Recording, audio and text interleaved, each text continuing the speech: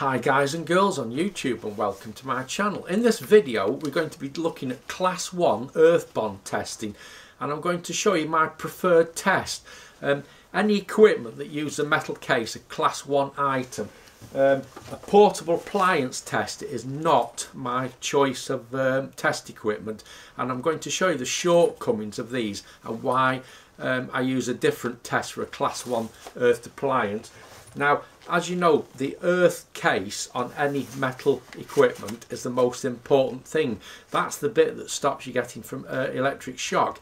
Any short circuit occurring inside, flowing to earth, and it's the earth integrity, that's the only thing that stops you getting electrocuted. So let's set up a quick little demonstration, and we'll do a pat test with this first, and then we'll set it up on my preferred pat tester and I'll show you the difference.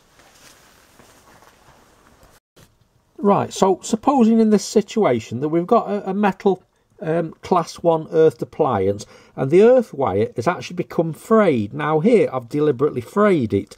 Now any short between live flowing through the earth, there is a danger that this connection, if it's frayed, could blow open. And that is the shortcomings of these portable appliance testers, because it's only battery operated. So let's first do a Class 1 earth bond test with this frayed wire on this Martindale pat tester. Right, so here we go, we're all set up for a pat test. You can see I've clipped onto the frayed wire there, so let's turn it on. We're testing at 500 volts, not that that's irrelevant, because we're not actually testing resistance, we're just testing the earth integrity. So here we go, let's Class 1 earthed appliance, let's press the button and see what happens.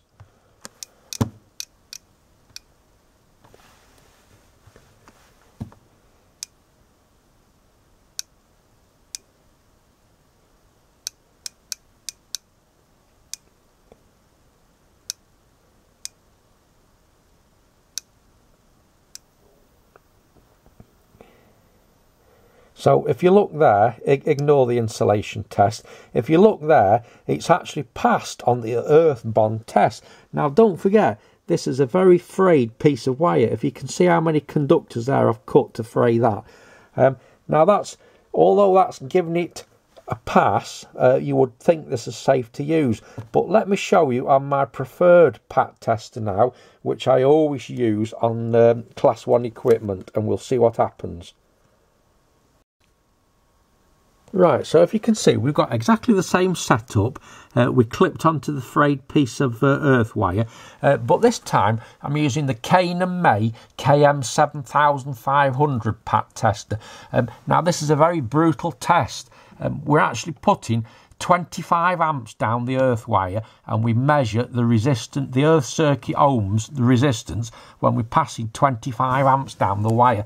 Now putting 25 amps down a piece of wire will show up any problem there is with the integrity of the earth. So first of all, if you notice that it says mains fault, take no notice of that. It's because I'm running from an isolated bench power supply. There's no earth on this equipment now because it come from an isolating transformer. So the test is, I've got it set for 0.1 ohm.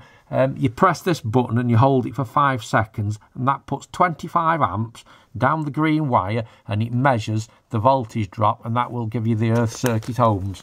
So if I can hold the camera at the same time, I'll get ready to press the button. Now let's have a look what happens to the wire that's frayed.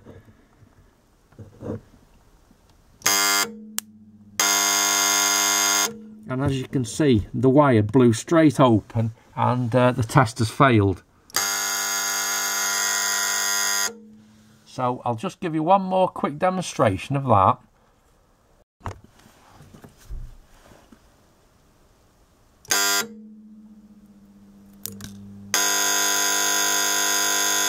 And once again, the test has failed. Right, so now we'll do the same test with no fraying of the wire. As you can see, it's got the full conductors there. So here we go, 25 amps, 5 seconds. And there we go, no fault located. This green wire now will actually be getting quite warm because 25 amps is a lot of current. But as you can see, that's standing the test, and got the earth circuit ohms there. There's about 15 seconds now, and it's still holding.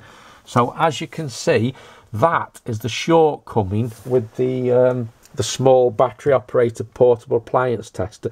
So anytime I'm using, anytime I've got anything in for repair, like a microwave with a metal case, this is my preferred portable appliance tester rather than handheld ones. So alright guys and girls, I hope you enjoyed that video. Many thanks for watching, and I'll catch you in the next one pretty soon.